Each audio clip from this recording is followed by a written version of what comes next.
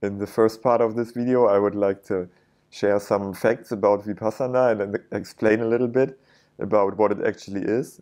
And then in the second part, I will talk about my own experience and some thoughts about it. And I've been now 5 weeks out of the retreat and meditating twice a day. So I will share a bit how it was for me and how it's going. But first, let's start with what is it actually, Vipassana? Because for many people, it's a new term, and even before I went to practice and into the retreat, I didn't really know what was going on. And I guess it's like that with these kind of things that we can't really know before we do it. But we can know a little bit more. So let's start with that.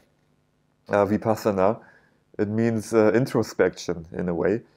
And it's a meditation technique that was discovered or taught, discovered and taught by the Buddha about 2,500 years ago, after his enlightenment, his liberation from pain and suffering, craving and aversion of what is.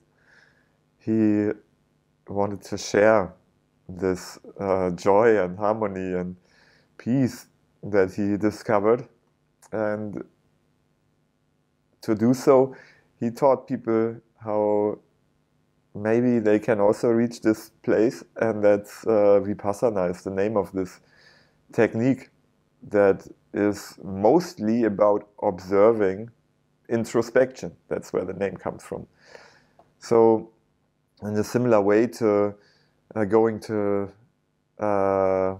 place where you can learn an instrument or a skill or something like this, you can learn also a meditation technique, and you can learn to observe yourself, your inside, your being, the reality in the framework of your body. And this you can do in a Vipassana retreat. And it's mostly about creating circumstances where this can happen in an effective way. And that's what they do in these places. They are kind of all over the world, the Vipassana meditation centers. And you can go on the website and sign up. And here's a fun fact about it. It's for free. You don't pay for this 10-day course where you have everything, a place to stay and a nice comfortable bed and blankets and the hot shower and all the food and the teachings, and you don't pay. How about that? You will be asked for a donation in the end, but in a very soft way. Basically, it's like, if you want to donate, over there is somebody who will take your donations, but you don't have to. And the thing is, every place that is offered for students has already been paid for by a former student who was so grateful for being taught this technique that they wanted to share it with or give other people the opportunity to experience the same. So people pay afterwards happily for another spot for somebody else. And so it's free. That's something great about this, and it's also very undogmatic. Like, you don't need to believe in anything. It's really about learning to close your eyes, shut your mouth, and start observing what's actually going on inside. It's kind of like if I say now, okay, feel into your foot. How is your foot feeling? Yeah. If you had told this to me some years ago, I would have been like, what? Feel into my foot? And then some months ago, I would have been like, okay, I'm trying. And now, after some weeks of, that's what I learned there, to really begin to be sensitive, to observe sensations on the body. So this you learn. And it's very beneficial to learn this. And I mean, I'm not making this video to convince anybody to do this kind of training. It will come naturally on your path if it's what what's good for you, let's say. But also, the more you get in contact with it, and if there's some curiosity, maybe me sharing a bit about my experience will be the little push. I mean, for sure, on my path, I listened to people speak about Vipassana and got more and more curious until finally I was like, okay, I'm gonna have to do a Vipassana retreat and see what it's like. Yes, so some more about the facts. Since it's about introspection, looking inside, you don't want to be distracted. The idea is to create an environment where there's as little distraction as possible. So no phone, no talking, silence, 10 days of silence.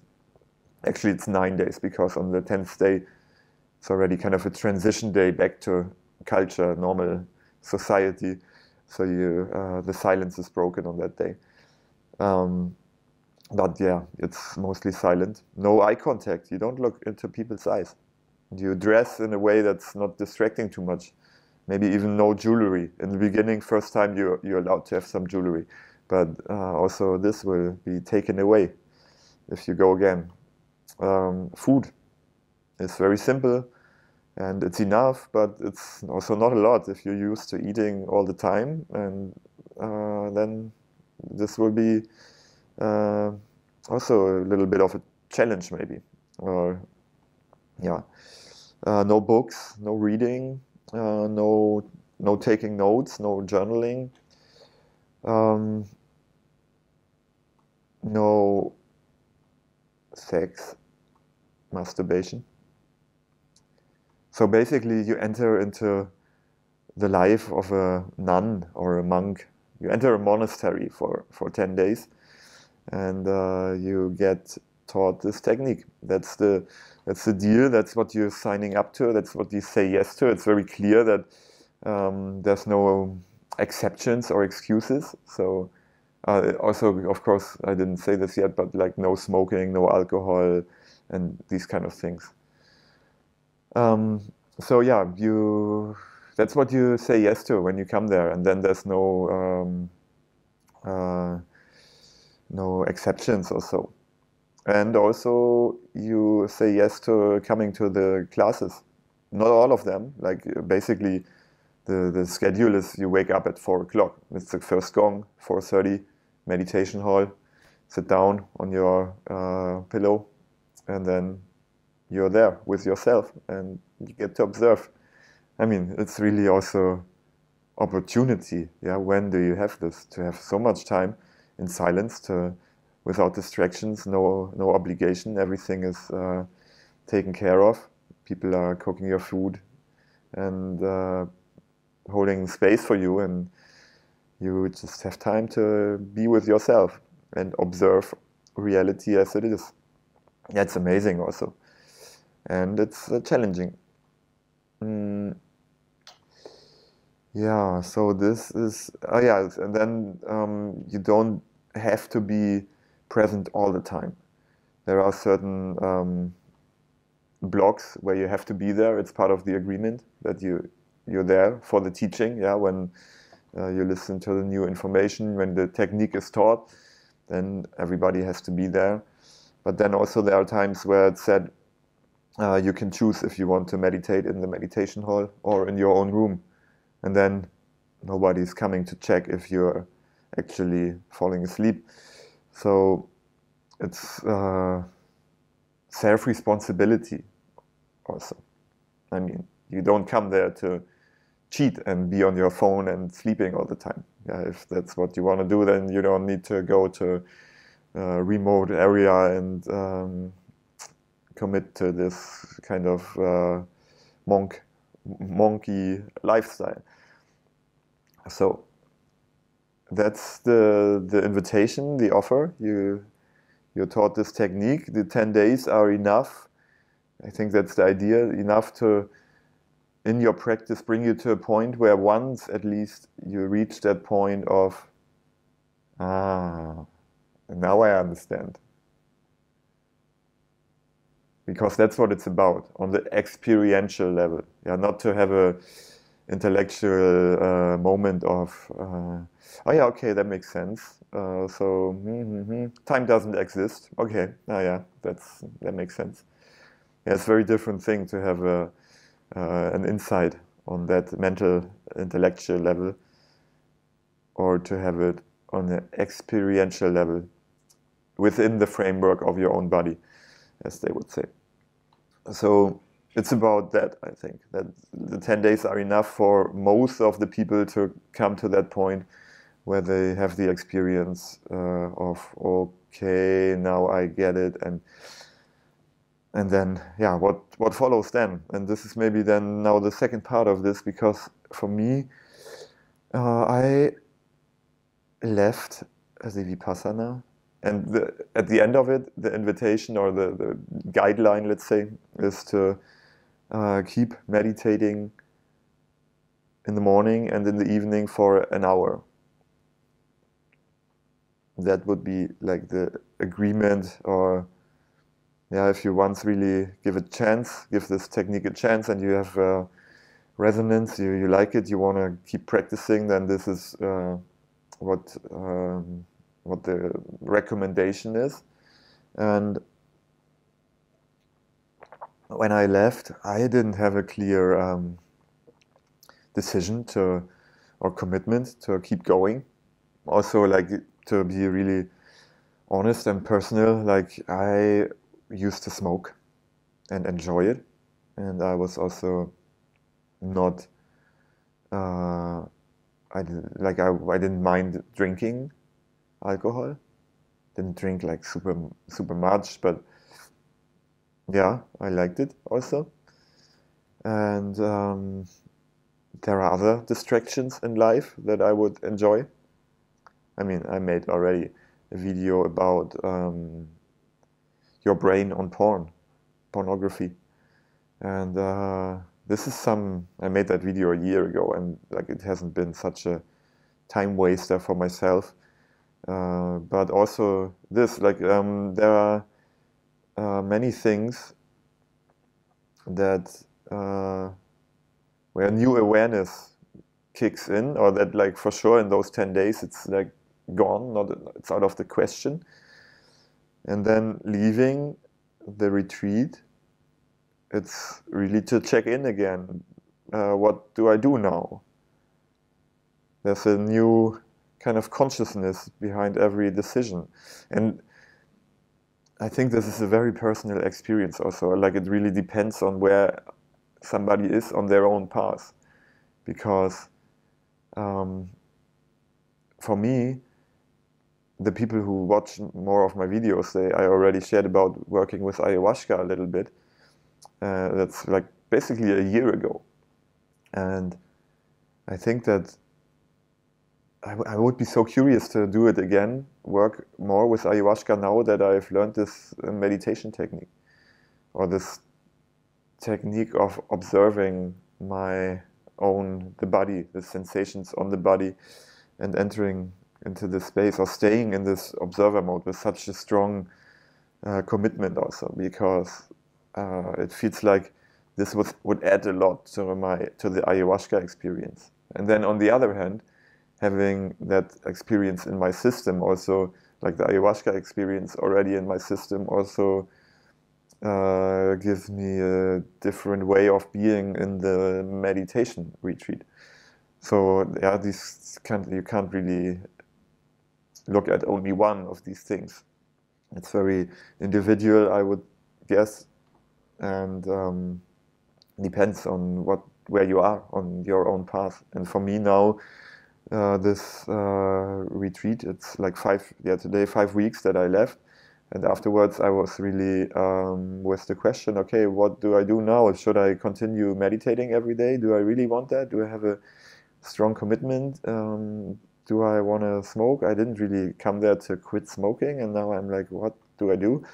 So I think in the beginning, the first day, I was really like, okay, today I'm gonna meditate, just to give myself some more time to make that decision if I want to keep the practice going. And then it was like that the next day and the next day, and now it's 5 weeks later, and still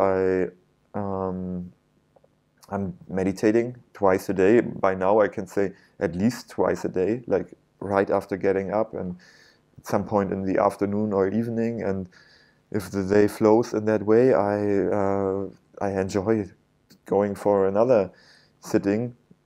And one sitting is 1 hour of basically not moving at all and observing the body, and it's so fascinating.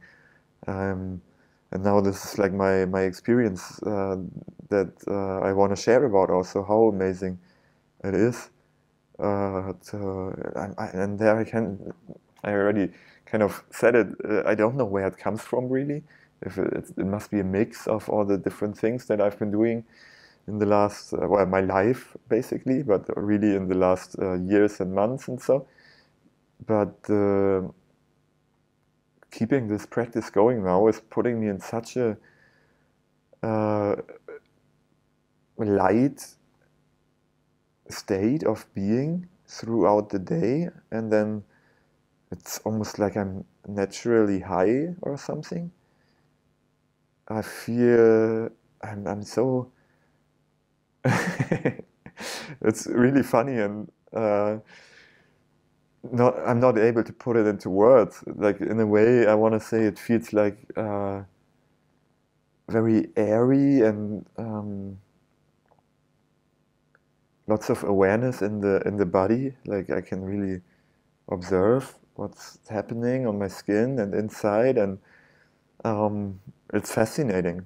And yeah, now I'm almost like checking, is it good to speak about it like this, because it might sound strange, or like if you don't have not experienced this, it might sound really weird how I speak now. But I just wish that like coming out of the retreat, I was thinking, oh wow, I have to tell everybody about this. Everybody should do this and learn this technique, and then the world will automatically, everything will fall into place. People will come into their higher role, and peace, love, unity, harmony. That's yeah, it's similar to and leaving the ayahuasca retreat and thinking, everybody in the world, if everybody in the world had this kind of experience in their system, then the world would be such a different place. We would be like a beehive of sharing and supporting and collaborating and all of this, because we get in touch with a higher thing that we can observe. When we don't distract ourselves with all these things, then we can find it within our body, and that's just amazing. And it's really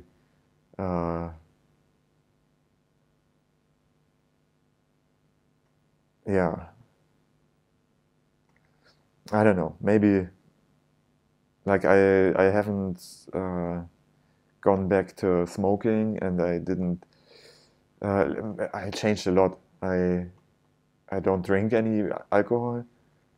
I think I'm mostly very happy and in love also, and anticipating amazing future. And I'm very grateful that I got to do this experience, and I'm excited to what comes now, and to connect with people on this level and co-create. And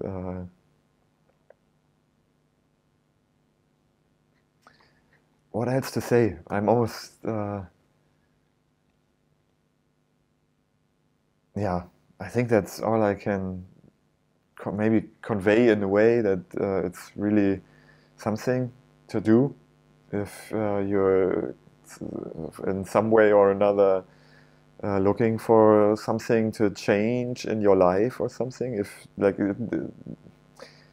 it needs to come at the right point also, these kind of things. If you're enjoying everything is good the way it is right now in your life, then yeah, maybe there's no need for you to take that step. But if you're looking for change or solution or peace, or you're wondering like what's going out, what's going on, you're out there also, you're unhappy with the world, the big problems of the world, and so then I think that I say Vipassana. I was going to say meditation is really a path, but I think I never understood, or like that's not. I don't want to say it like this. I understand meditation on a different level now, having gone through that intense time that totally wasn't easy. It was challenging on many levels, and so and so and so. But I'm super grateful and happy that I went through those 10 days, and I'm actually looking to go again at some point in the near future. Well, not. Well, thing is, you need some time to plan this kind of retreat, because the places are there's not an abundance of places to go. So if you want to do a retreat, for sure, like it's not I sign up just like that. If the time is right, things will fall into place. I'm very convinced of that also. But it's go take a look at the website, and you will see for the registration opens 90 days before the retreat starts, and usually also on that day all the seats are taken. So if you want to sign up, maybe you go take a look, and with at least 90 days time ahead, you set a alarm for that day when you need to sign up. And then your system, your inner, can also start preparing for this life-changing experience, probably. Yes, I recommend doing it. And maybe I will make another update after some more weeks and see how it goes. And I'm still not in a place where I say I have a strong commitment for a certain time frame of doing this and that, or maybe I think tomorrow I want to do something else, and maybe I want to get drunk and smoke a lot of cigarettes, and maybe I want to like indulge in whatever way, and then that's also fine. Like so I'm curious how this journey will go on with the meditation myself, and maybe I will make an update about it at some point. And as usual, I'm happy to answer questions if there are questions. And